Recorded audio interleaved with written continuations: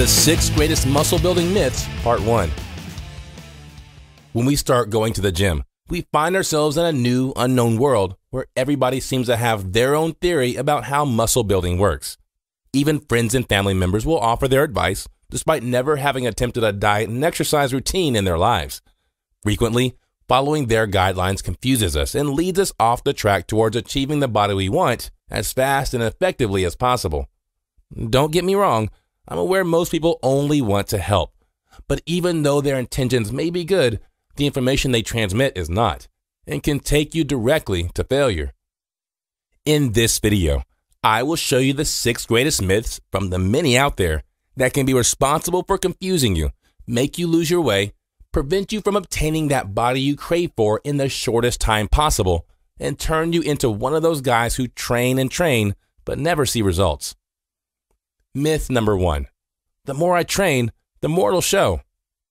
Desperation for gaining muscle as fast as possible can easily force people to make this big mistake.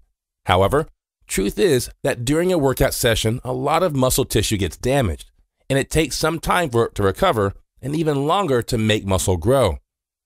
Training the same muscle every day doesn't allow the body to repair it completely, let alone make it bigger. This will lead to no muscle gain, or even losing the muscle you already had.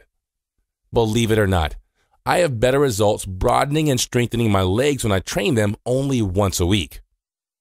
Myth number 2, workouts are effective only if it hurts the day after.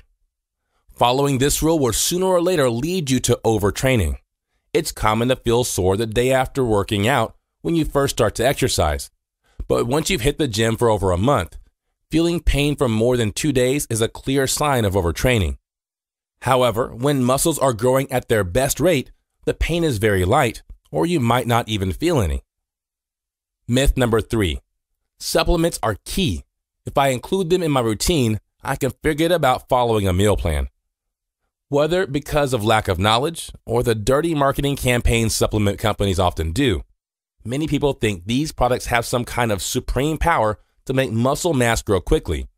We can even be deceived to believe it's not possible to build muscle without them. Some supplements do help and make our lives easier, like whey protein and creatine among others, which in addition come from natural sources. But the difference they make is only 10 to 30% in the best of cases. Don't think for a second that buying any of these supplements and keeping your diet as it is will make the difference between not putting on a single gram of muscle mass and gaining 4 to 5 pounds a week. If you find a supplement claiming it can do that, it's a lie. Whey is very good because it makes it easier for us to build muscle with just 1, 1.5, or even 3 ounces of protein in just a small shake. To eat as much protein with a meal, such as with eggs and meat, requires much more quantity of food. Creatine has helped me increase my strength and reduce muscle recovery time after working out, but it didn't make it twice as fast, only in a small percentage. Myth number 4, some exercises are designed to... Click here to watch the second part.